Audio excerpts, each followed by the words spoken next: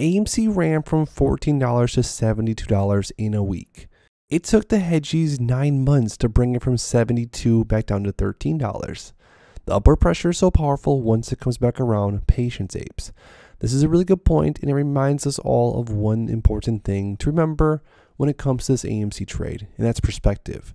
We have to zoom out and realize that it only took a short amount of time, relatively speaking, for AMC to really start running up from $13 to $72 last year. And on the other hand, it took the hedgies 9 months to slowly do all that they could to chip away at AMC and drive it down from $72 to $13. And realistically speaking, all that did is allowed more and more AMC shareholders to acquire more shares for cheaper average costs.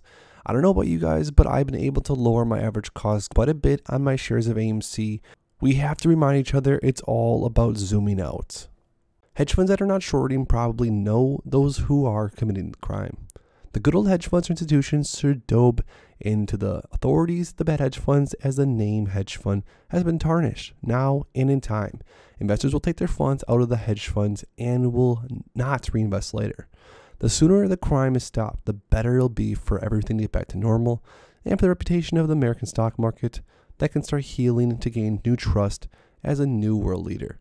At this time and point, I have zero trust in the American stock market and the authorities that oversee it after seeing all the manipulation, especially the last few weeks, where AMC stock price has been driven down by short ladder attacks, even when SSR is turned on. It's an utter disgrace to the American people. The American stock market has become a laughingstock of the world. How hedge funds can easily manipulate the stocks up and down, how Congress people can buy and sell shares with inside information and get away with it.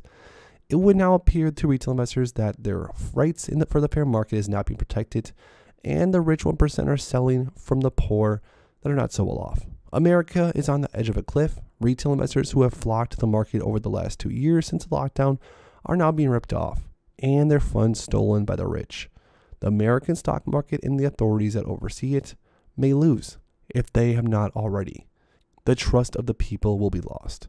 Companies who are the very backbone of the American economy rely on the stock market for funds to run their company and to get more funds to keep building their company. With retail investors becoming distrustful of the stock market day by all the manipulation being carried out by the market makers and hedge funds, these very companies may lose their investors and the American people in the upcoming years.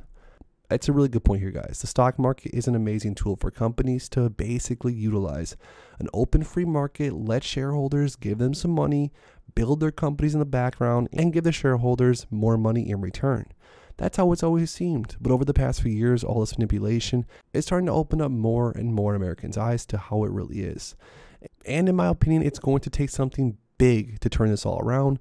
I don't know exactly what that'll be, maybe some new crackdowns, but it's going to have to be a big 180 from here. But if you want to stay up to date with everything else that's going on with AMC, because trust me, there's a lot more to go through, make sure to please subscribe to my channel with notifications turned on so you never miss out on a video.